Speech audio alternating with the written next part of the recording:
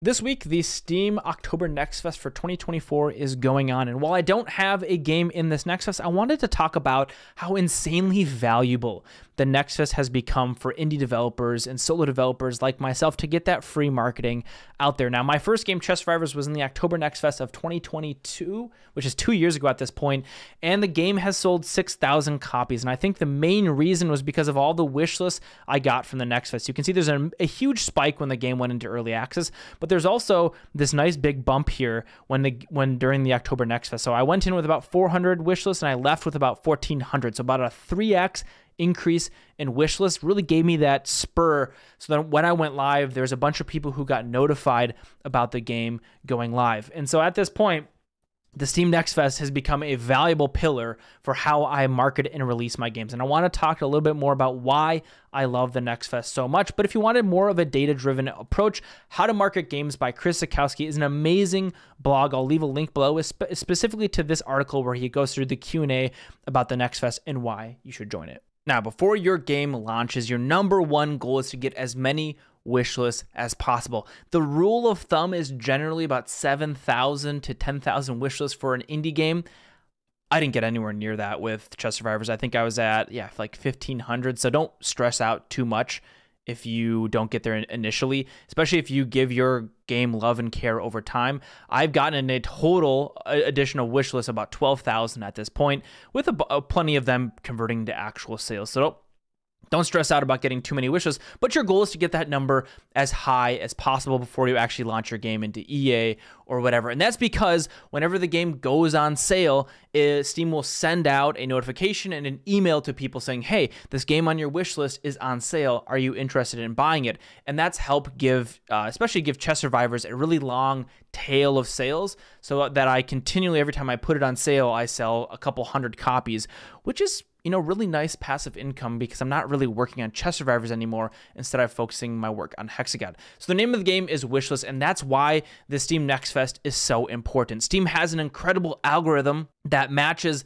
your game based off of the tags and based off the description and kind of what players are playing and what players other like. They'll try to find potential players who will like your game as well. And Steam's already doing that, but in the Next Fest, because it's plastered all over the place and because your game is part of a giant festival, there's a lot of games in there, but your game is a part of this, that's gonna supercharge the algorithm to really focus it in on people who are interested in playing demos, interested in types of games that you have, and they can click on these for you pages and see things that they might be interested in. So theoretically, this is an amazing opportunity for you to get more wish lists for your game. Hey, future Aarimous here. I love making videos that you find valuable. It's incredible to see all the people who connect with my channel and my content. If you want to support me any further, the best way to do that is to go check out Hexagod. I don't want to take sponsorships on this channel because it just feels kind of weird and the right one hasn't really popped up quite yet. So right now, the best way to do it is check out Hexagod, go wishlist it, play the demo, give me feedback. I love to hear what you think of it. But one of the things I love most about the Steam Next Fest is your ability to join this festival is entirely in your own control. You need two main things to join the Steam Next Fest. The first is your page must be publicly available. The second is you need to have a publicly playable demo by the time the event begins, which means that there's important deadlines for you to be able to hit this. So let's say you want to join the February Next Fest in 2025. It kicks off on February 24th at 10 a.m. PDT and runs till March 3rd. The biggest date you need to know right now is by January 13th, your Steam page needs to be publicly available. Now, getting your Steam page put together is actually pretty easy to do, but hard to do well. There's a lot to be said about actually making it like a page look marketable and look attractive to players. I have no idea how to do that. I'm still working on it myself, but from just getting the page approved, it takes about 2 or 3 days for Steam to go through and review it. Your time may vary. You need only 5 screenshots. You don't even need a trailer. The screenshots can be improved later, so they just have to really just be there.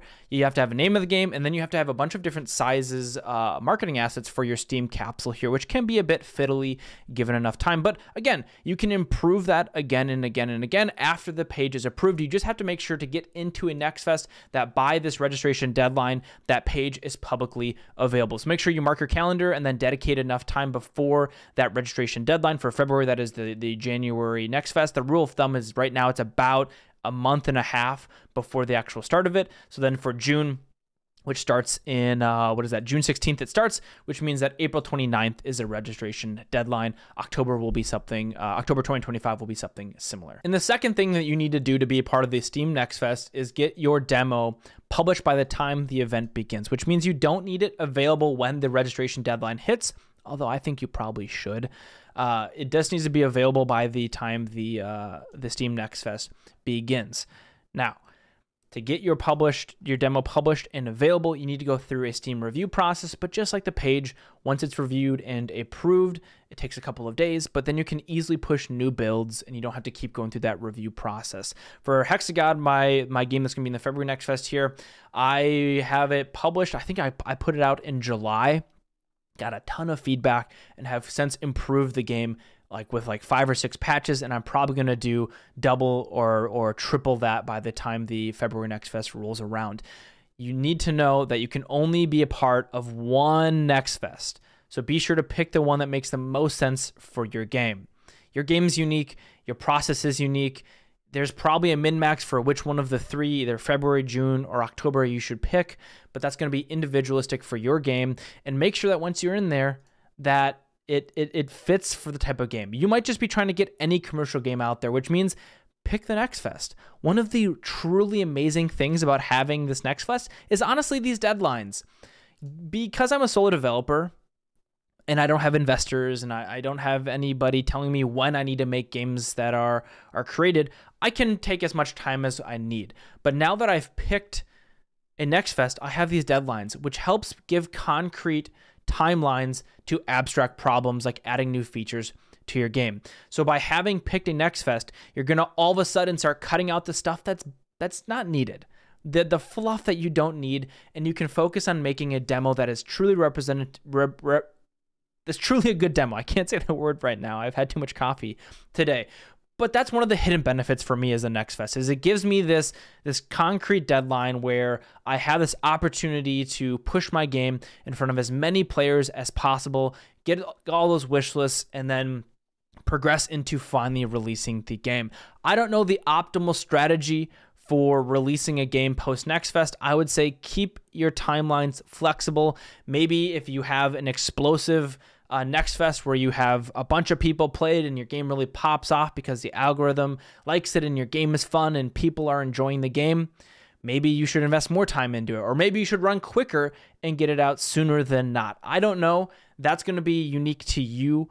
My plan right now would be to be about a month after the Next Fest so that I can fix bugs and get the full game kind of ready to go. But your mileage may vary. I suggest joining the Next Fest, paying attention to what other games are doing, seeing what other games that are similar in your genre are doing, how they're making their Steam capsules, what are their demos like, how long are the demos, what's in the demo versus what's not, and then coming in here and seeing what are the charts. You can go here and see trending upcoming. You can see the most wishlisted games, and eventually, I think once the Next Fest is completely done, you'll be able to see a list of the top games from the Next Fest, and that's a really great opportunity to go through and check those demos out and really start studying those Steam pages, so you can start seeing what are games that are being quote unquote successful, having a lot of wish lists doing that are attracting players, and you can then mimic some of those things, use that similar design language so players will say, oh, it's like that game, I'll probably like it as well. If you're in the October Next Fest, congratulations. If you're in the upcoming February, June, or October Next Fest in the coming years, good luck. It is a great opportunity for you to see your game out there. And for me personally, it's instrumental to my release process of my games. Go check out Hexagod. The demo's fun and playable. If you give me more feedback now, I can make this game as good as possible. And hopefully this can be a game that starts to give me more passive income, just like Chess Survivors. But maybe, just maybe, I can figure out how to sell more than 6,000 copies. I've been Aarimous. Good luck out there. This shit's hard. We're all making it up as we go. Let me know if you have questions down below. Bye-bye.